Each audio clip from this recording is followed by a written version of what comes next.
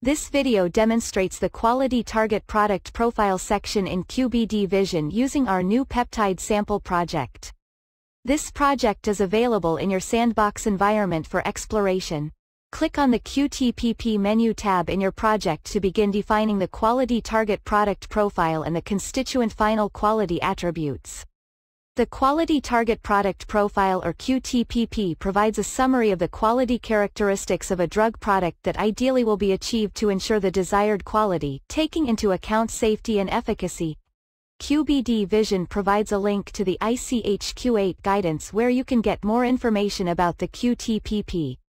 The QTPP is where the final quality attributes or FQAs are defined and assessed for criticality.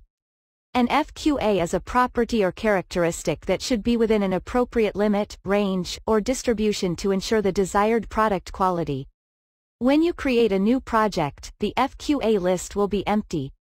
You will use the Add button to add the FQAs which are appropriate for your drug substance or drug product.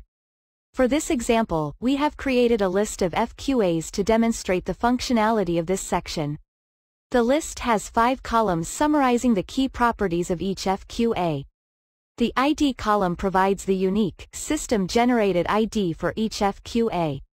The other columns list the names, category, criticality score, and risk label for each FQA as defined by the user. Each column can be sorted in ascending order by clicking on the column header. The sort order can be changed from ascending to descending by clicking on the arrow icon in the column. QBD Vision allows you to combine sorting options using the Shift key. First, click on the risk label column to show the critical FQAs at the top of the list. Next, create a secondary sort by criticality score by holding down the Shift key while clicking on the sort icon of this column.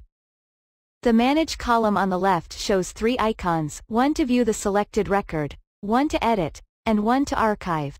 Items in the list that have been archived can be seen by checking the Show Archived box at the bottom of the list. That wraps up the basics of what you need to know about the QTPP and FQA list. We will explore how to add, edit, view and archive FQA records in separate videos. If you have any questions or input on how we can make QBD Vision work harder for you or your team, please let us know by using the feedback button.